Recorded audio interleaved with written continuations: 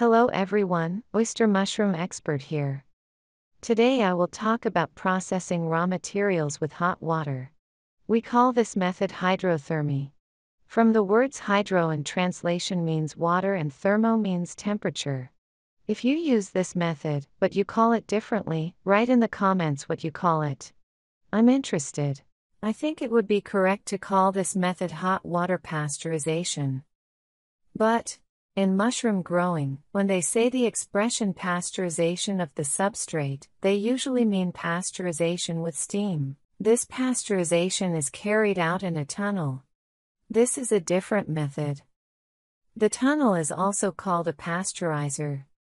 It has a fan that pushes a stream of air and steam through the substrate, heating it up to 70 degrees Celsius. In the hot water pasteurization method, we heat the water to such a temperature that the substrate is the same 70 degrees. The short instructions will be like this. 1. Pour the dry raw materials into polypropylene bags. 2. If necessary, add lime. I have a separate video on how to add lime to bags. 3. Place them in a container. 4. Fill with water. There are different methods. You can fill it with cold water and leave it to soak. You can fill it with hot water and immediately carry out heat treatment. How to do it better? We'll talk about that too. 5. Heat treatment for several hours, depending on the properties of the raw material. 6. Drain the water and cool the substrate. Now let's take a closer look. Raw material processing temperature. Heat treatment during hydrothermal treatment occurs in the range from 68 to 73 degrees. The temperature cannot be lowered, as the mold spores will not die. It cannot be raised above 75 degrees due to the phenomenon of thermal activation of spores. After thermal activation, mold spores open in the cooled substrate, and after 4 to 5 days wet spots are visible on the substrate into which the mycelium does not germinate. By day 6 to 7 you will already see green mold. Therefore, you must maintain this temperature range. If you do it differently and everything is fine, that's okay. But if you have substrate defects, pay attention to measuring the temperature. Measure the temperature in the substrate, not in the water. The water can be 85 C. What is the temperature in the substrate? You don't know.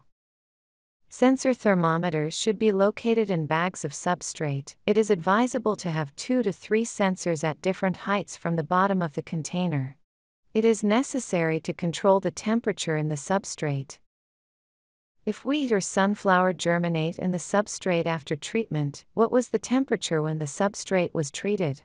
In those places where living seeds remained, which then began to grow, it is no more than 40 degrees, otherwise these embryos, which are called endosperm, would die. The coprinus mushroom grows if the temperature of the substrate was low, plus there is a lot of nitrogen in the substrate itself. How long does it take to process raw materials? We keep sunflower husks in hot water for no more than 4 hours at a temperature of 67 to 70 degrees, so that there are no problems with high substrate humidity. If the husk is thin and crumbles easily, 3 hours may be enough. This needs to be established experimentally.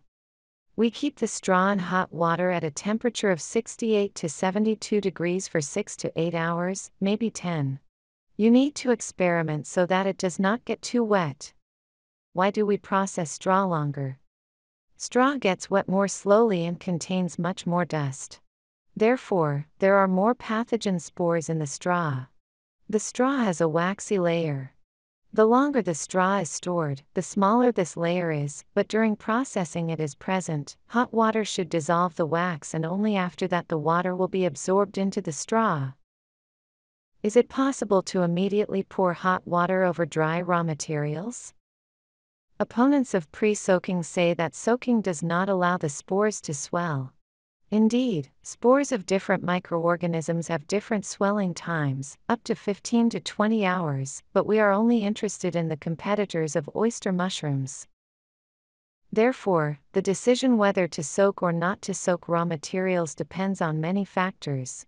If the raw material is clean, fresh, free of dust and its humidity does not exceed 10 to 12%, you can conduct an experiment and immediately fill it with hot water.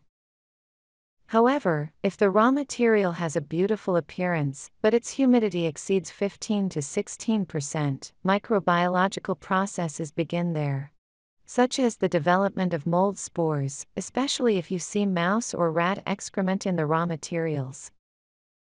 Sunflower husks absorb moisture from the surrounding air, especially in autumn, when there is fog or constant rain. Husk humidity increases during 3 to 4 weeks of storage.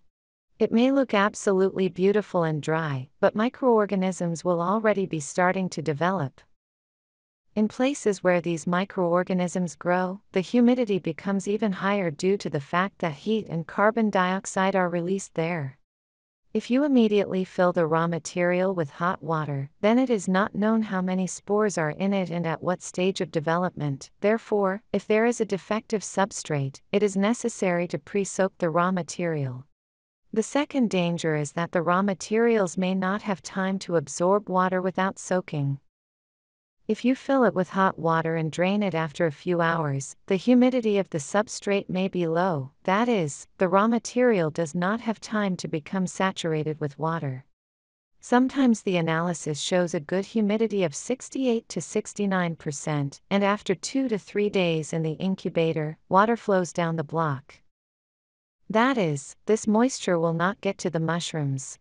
If water collects in the corners of the bag, it means that this moisture includes not only bound water absorbed into the substrate, but also water that was freely located between the particles of the substrate. As a result, the humidity will not be 68%, as it turned out during the measurement, but 65 to 66%. You can take this bag after incubation and retest. Do a moisture test from the center of the block and near the plastic film. You will see that the humidity is lower in the center and higher under the film. At such low humidity, mushrooms will not develop well. If you fill the raw material with hot water without first soaking, it is very important to measure the temperature in the substrate. Now I will explain why. If you soak raw materials and then heat the water, you have to monitor the temperature in the substrate so as not to overheat it, and to know that it has heated up to the desired temperature. And if you immediately fill it with hot water, which has a temperature of, for example, 90 degrees Celsius or almost boiling, you, of course, think that the substrate will probably warm up to 68 degrees. But it is not always the case.